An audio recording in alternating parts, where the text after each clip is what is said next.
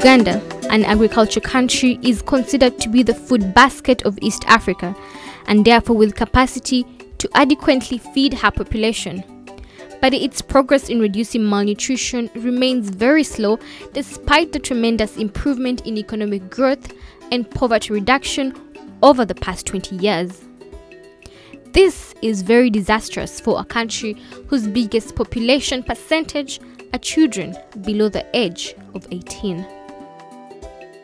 According to the 2011 Uganda Demographic and Health Survey, 33% of children under the age of 5 are stunted, while 49% are suffering from anemia.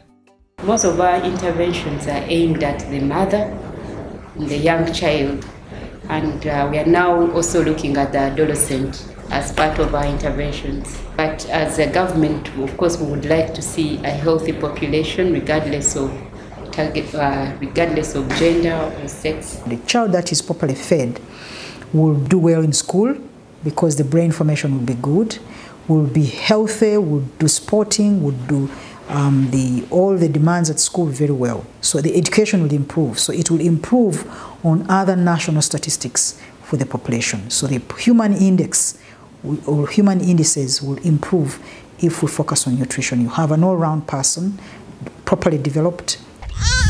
A firm nutritional foundation is a must for the life cycle of every child if dividends of their growth are to be realized by the economy and development of any country. Good feeding for every child is critical for its proper growth, productivity, and health. Mazina ganye ni egerese mu butatera.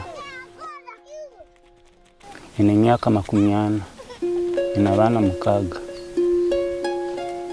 Bine myaka 5, ondiya yinina, ondiya yinishatu. Ibizibu no kuronda kasente ko kugura amana icyo kurya ne sabuni no kugura ibyo kurya byo gukora byo kubarisa. The desire for Uganda to embrace a multisectoral approach to address malnutrition makes it one of the first 20 countries to sign up for the Scaling Up Nutrition movement in 2010. What SUN movement does is the learnings from the different continents and the learnings from the different countries. We come together as operatives on nutrition and discuss matters various. And we see what is adaptable for Uganda, and we use those lessons and good practices in our own context. And we also share good practices which are taken on. Like I've said, the coordination practice here is unparalleled because I do these meetings and many countries are hailing Uganda and are visiting Uganda to see how we do it. Further, the first ever multisectoral nutrition action plan was developed and officially launched by His Excellency President Yoweri Museveni in 2011, which seeks to reduce levels of malnutrition among women of reproductive age, infants, and young children. Nisemererwa akubankega kuhinga ko kuba kuhinga cabbages no kuba kuhinga obutunguru no kuba semeye kuba mbazireberera kwenda ngo amizi gaguma hansi mu itaka bashemerirwe kubana bariya nkaza dodo cabbage obutunguru na nebinde bikutereza amani dereze ndwara zikacera. So that's why this multisectoral nature comes in. You cannot do away without education because we are educating these children in schools. Agriculture will bring in their expertise in food production. Water and environment, wash, you can't talk about good nutrition when your sanitation is terrible.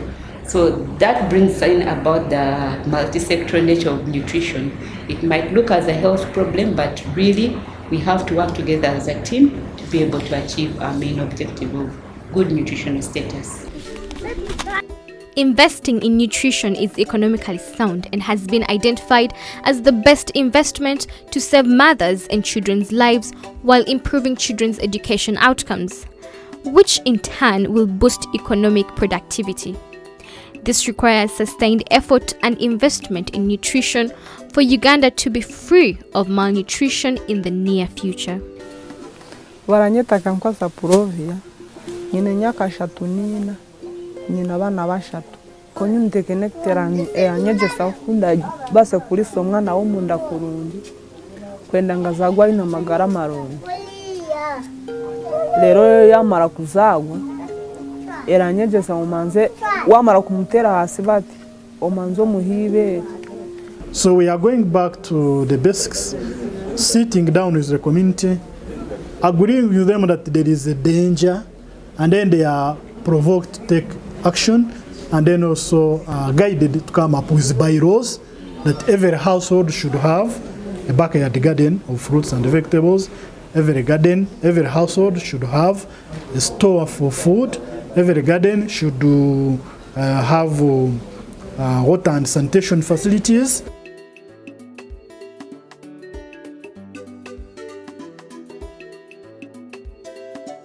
Uganda has done quite a lot. First of all, the leadership in Uganda, the political leadership, is very committed to improving nutrition in Uganda. His Excellency, the President of Uganda, signed off the Uganda Nutrition Action Plan, and he is behind having a healthy nation. Nutrition coordination in Uganda has been positioned at the highest political level within the office of the Prime Minister, with structures spread out to the district level and through partnerships with UNICEF, USAID, and the European Union to implement the multisectoral approach to malnutrition through strengthened planning and budgeting for nutrition at the district level, delivery of quality nutrition services at facility and community levels, and mainstreaming gender for improved nutrition.